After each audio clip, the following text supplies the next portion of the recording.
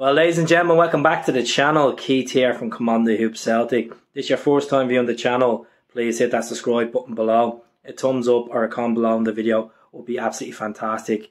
What a day, what a weekend. Celtic beating Dundee United yesterday to keep the pressure on top of the league. And you know what? Our league, our gap has been extended. Rangers fucked up today against St Johnstone. Look for some teams, winning at McDermott Park, it's not for them. You know, we went there and won in dramatic style. And the way we won with Yakimakis scoring in stoppage time was unbelievable. But today just makes a laugh. Gio Van Bronckhorst is getting sacked. Now, in Gio we trust. You know, this is a team that, you know, were tipped to be better than the Lisbon Lions back in May, getting to a European final, drinking out of toilets in Seville. You know, unbelievable stuff. And it's time for them to literally get back at them.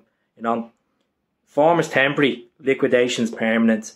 And you know what? One club since 1888, Glasgow Celtic, is celebrating their birthday today. 135 years old.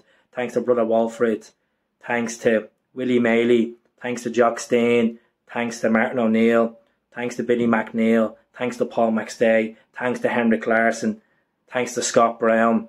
Thanks to these players. Thanks to these managers. You know.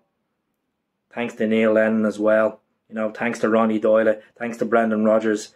You know, managers that have brought honours to the club. 113 honours. The way the club was set up in St Mary's Hall in 1887 is a remarkable story. Yes, Hibs gave us a couple of players to set up, I think, exhibition games. And the Irish identity will always be with Glasgow Celtic. Some Celtic fans don't like songs being sung at Celtic Park of political status and songs of freedom. But you know what? There's always going to be politics in football, folks. Unfortunately, to some that don't like it. You know, Celtic Football Club, you seen the banner yesterday what the Green Brigade displayed about poverty. And that's sadly the way things are going at the moment.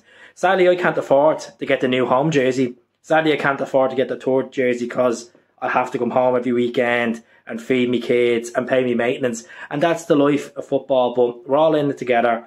We're loving this season. We've been loving Ange since he came in. This roller coaster. This was a man that was doubted.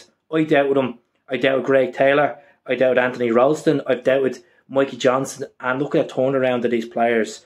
The form they've hit. You know, winning mentality. And we now have a 7-point gap at the top.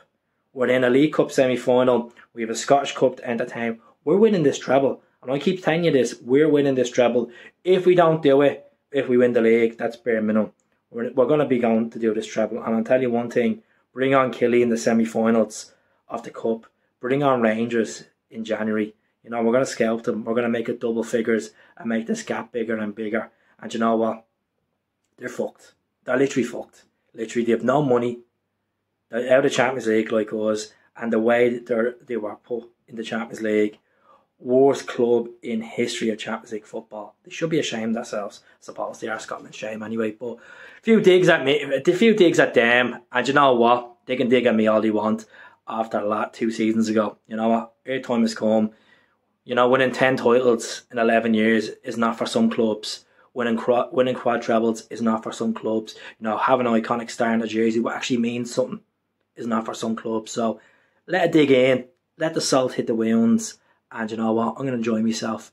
Speak to us all soon. God bless Glasgow Celtic. You know, champions again.